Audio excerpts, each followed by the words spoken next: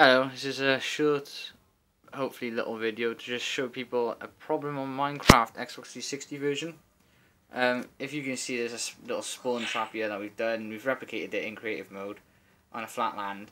But for some reason the zombies are jumping about 5 blocks high. What I've noticed that they've never done before. So technically the spawn trap is useless. So we come up with a plan B, and that was to pretty much trap some of them. So if some of them go down, we trap them in.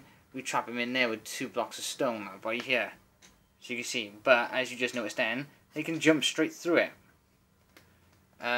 So I'm wondering if anyone else is having the same problem on their Xbox 360 Minecraft. If so, leave a comment and say. And also, I'm hoping that 4J Studios resolve this bug, because I'd rather kill people that spawn, not let them live. Anyway, thanks for watching.